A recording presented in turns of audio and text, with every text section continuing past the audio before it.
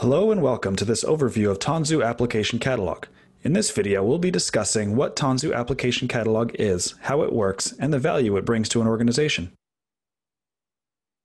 Now, organizations today are creating a lot of software, and they need to consume a lot more software in order to create their own applications. Developers use application runtimes and tools to build applications that will differentiate an organization's product in the market.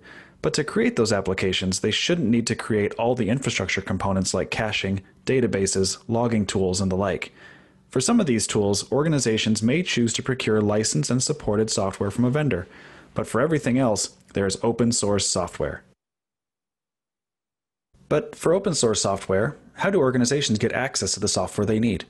Well, if they're building container-based applications, traditionally there have been two categories of choice. Public repositories like Docker Hub offer a plethora of software, everything an organization could ever need, sometimes from multiple sources. But that's a double-edged sword. Who maintains those packages? Are the images scanned for vulnerabilities? Is the base OS updated? Depending on the answers to these questions, a public repo can leave an organization vulnerable to exploitation. Next, a public cloud marketplace offers an interesting alternative here. Their selection is often much more curated and controlled, with policies about keeping images up to date. But what if your organization is multi-cloud, or hybrid, with a mixture of on- and off-premises infrastructure? Public cloud marketplaces just aren't incentivized to make their software run anywhere, just on their cloud. So in a perfect world, an organization would be able to maintain its own private repository and fill it with all the open source software it needs. And that repository would be backed by automation that would be consistently polling the upstream projects, then testing, building, and packaging those applications. And that engine would also monitor the base OS, even custom ones for updates, and rebuild and upload containers automatically. Well, that's exactly what Tanzu Application Catalog does. Now let's see how it works. Here we see the primary interface for Tanzu Application Catalog. Let's go through an onboarding flow and see how all of this works. The first thing you want to do is design your catalog. A catalog, in this context, maps to a private artifact repository within your organization. This means you could have one catalog for your entire organization, or broken down by business units, or even at the team level. However granular your repositories need to be designated, Tanzu Application Catalog is flexible enough to accommodate. Next, let's select the type of repository we want to create. For now, we'll just create a container repo, but there is an option for automatically creating Helm charts if you need. Then, pick your base OS. Let's select something simple for now. Now, link your catalog to your private repository. Finally, you want to decide what is needed in this repo. Tanzu Application Catalog makes this as easy as picking off of a list.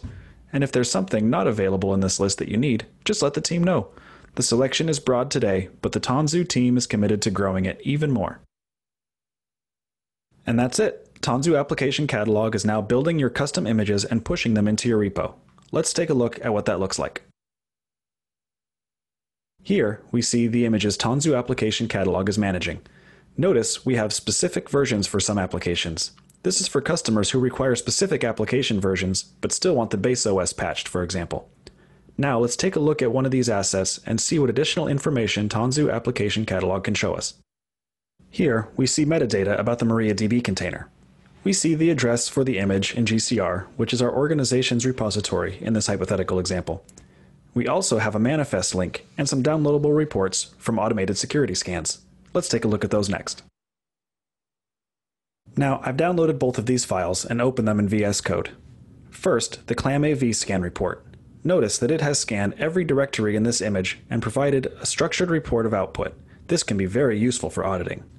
Also useful for auditing, the CVE scan results. Here we see that every package within the container was scanned, and any CVEs found were patched and resolved. Finally, let's navigate to the URL of the manifest. The manifest shows even more metadata about the image, including the size, links, tags, and all the components which make it up. Now, let's take a look at GCR directly and see what Tanzu Application Catalog has added there. Here, we see organized folders, each representing our image assets. And clicking in, we see all of the independent images created by the Tanzu Application Catalog. These represent either updates to the base OS or the application upstream project. Notice that the tags are semantic and predictable. This allows your CI/CD pipelines to pick up these images, test them, and push them out into production in accordance with your organization's already existing practices. So that's what Tanzu Application Catalog does and how it works. But what's really happening behind the scenes? So here we have an operator working for an organization. She would like to give her developers access to the best open source software available, so she sets up a private container repository using GCR, Harbor, or something similar. Then she sets up her first catalog, and once the catalog is created and the necessary software selected, Tanzu Application Catalog goes to work. It goes and pulls the latest version of code from the upstream repositories. In this case, we're using MariaDB again as our example.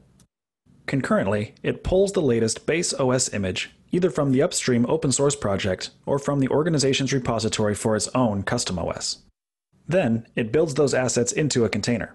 That container is subjected to a battery of tests, including but not limited to the ClamAV and CVE scans we saw earlier. Then, and only if that container passes all of these tests, the container is pushed to your repo. From there, developers have access to those images just as they would from any other repository. They can be pulled with Docker files, CI/CD pipelines, or any other method supported by your repository.